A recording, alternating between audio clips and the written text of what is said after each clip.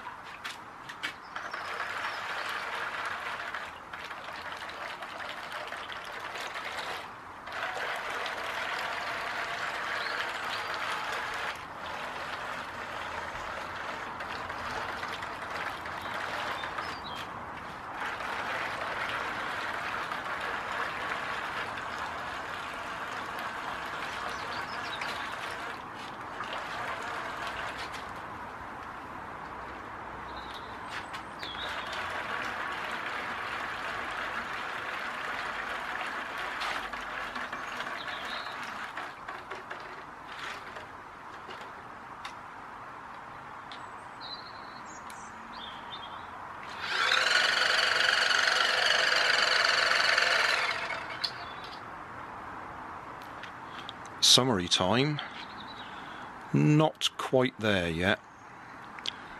I'm putting 12 volts through this little receiver and it's struggling. One of the transistors was smoking well just then. The motors themselves don't seem to have quite enough power. It's alright when it's in the water and it's alright on dry land, but when it's trying to go up the slope out of the water onto dry land, it just hasn't got enough power to do it. It struggles with grip anyway, and certainly on this plastic sheet that I've got here, it's quite slippery, so it just can't get out the water. It was alright on dry land at the beginning, and it's alright in the water. It's the transition it can't handle. So I guess we're going to have to go for episode 4 at some time. Probably a new design entirely. Bigger motors, better receiver and transmitter. We'll see. That may be a little while in the future though.